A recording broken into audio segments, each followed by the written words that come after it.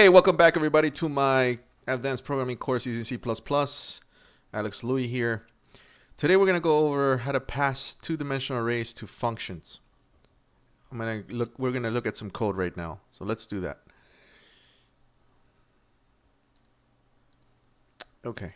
So basically what I want to do is I want to write a function here called showArray, and I am going to pass in my two-dimensional array. Now, here is where we need to pay attention in terms of how to pass stuff in. Okay, so I'm defining two parameters here. One is going to be a two-dimensional array, and then the second parameter is going to tell me how many rows I have in my 2D array. Let me just include my iomanip, CMath, and even though I'm not going to need it, string. Okay. I'm going to declare a constant and call it numCalls because I want to define the number of columns, and that should do it. That should do it. So any array that I create in terms of two-dimensional array, I'm going to use the numCalls constant, which means that at most all my arrays are going to have just 4 columns. All right, cool. Now I'm going to create just a simple array called tbl1, and I'm going to include one with 3 rows and my 4 columns, which comes from my constant. And then I'm going to define it in a way that I am not shown you before, where I am going to populate it myself.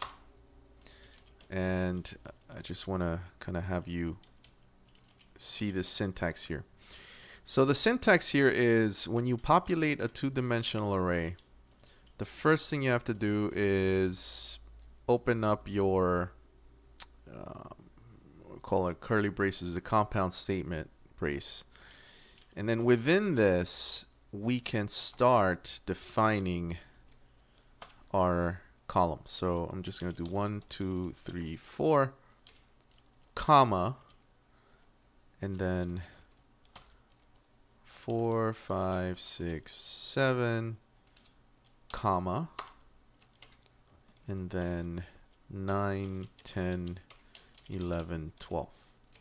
Okay, no comma at the end, and then this will.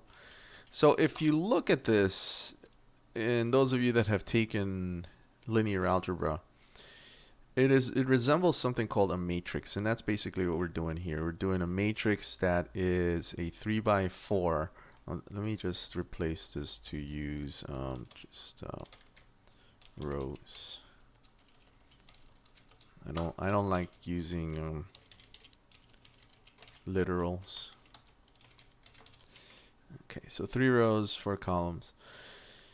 So here we have individual rows. So you can think of this compound statement here as its row, another compound statement here as its row, and then another compound statement here as its row. And then you see that within the row itself, I'm defining 4 columns, which is what the number of columns I have here. Okay.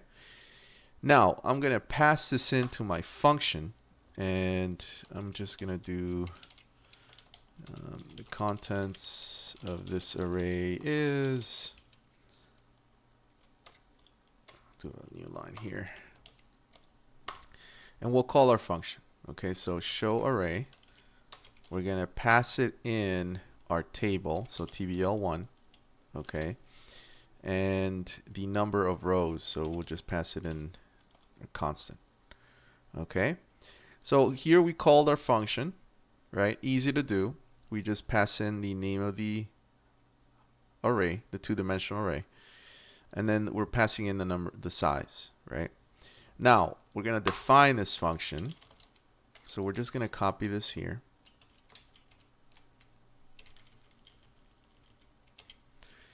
Okay, and then we are going to write a function that prints all this stuff out, this whole array out. But I want you to pay attention to what we're doing in terms of the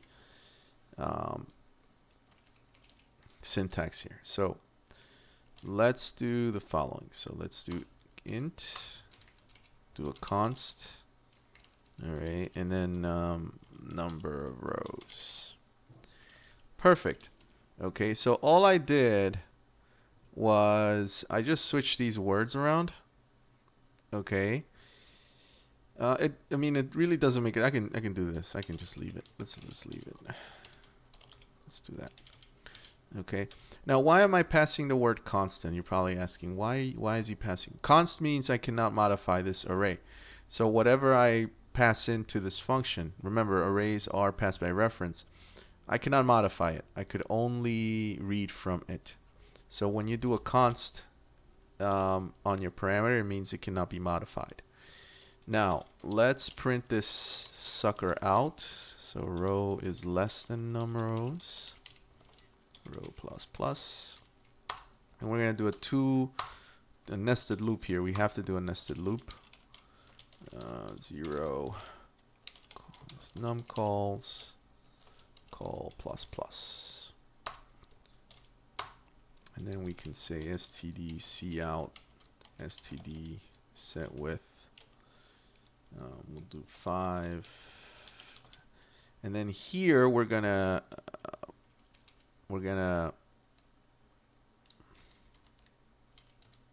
reference the name of a parameter. So we'll just call this table array, table data. Let's call it table data. I don't like naming variables array. It's not good practice, at least I don't think so. So we'll call this table data, and then we're going to do row and column and just do that. And after each row, we'll just print out an end line. All right, good. So, a couple things, right? Again, I'm putting in the const word because anybody that passes in the array to my showArray, we know that this function cannot modify it. It's not going to be able to modify table data. It's only going to be able to read from table data. So that's what we're doing here. So as we pass in the array with the number of rows, we need the size, right, up to how many rows we're going to go. For each row, we're going to go through each column. So we have a nested loop here, and num calls we know goes up to 4. So this is going to execute 4 times for each row, okay? And then we're going to print out a new line after each row. So if we print this out,